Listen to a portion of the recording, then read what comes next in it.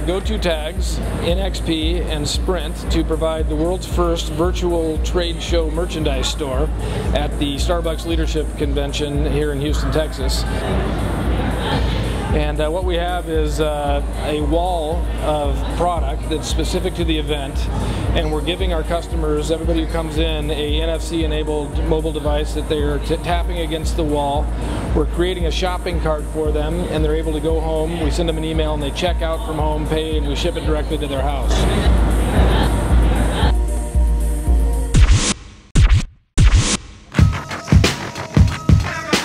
I love this. This is seriously awesome.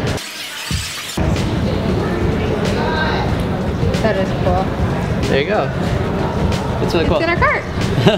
This was great. It was so easy, and it gets emailed to me, and I don't have to go on the computer. Just scan and go.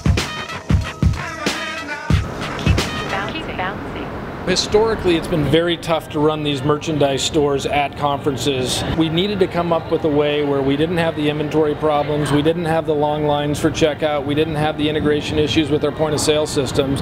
What you have with your typical device, now everybody carries a smartphone, you tap it to the specific merchandise, in which in this case is virtual merchandise, and now you've basically acquired that merchandise. You're not getting it right here on the spot, but the facility for a trade show is they don't want to carry the merchandise home, so now with NFC, through a simple tap, they're able to basically order that merchandise good and have it arrive to their homes, and that's the simplicity of a tap through that one NFC experience. What Sunrise Identity and GoToTags asked us to support on was how to best implement NFC and how to maximize the effectiveness for a consumer experience. Really easy. They just gave us a phone, they scanned our little personal identifier barcode, and we just looked at what we liked. We can see the actual physical things, and then we can just tap and add it to our cart. Yeah, that's really, really easy. People's experience so far has been, wow, this is amazing. It's so easy, too easy to spend money.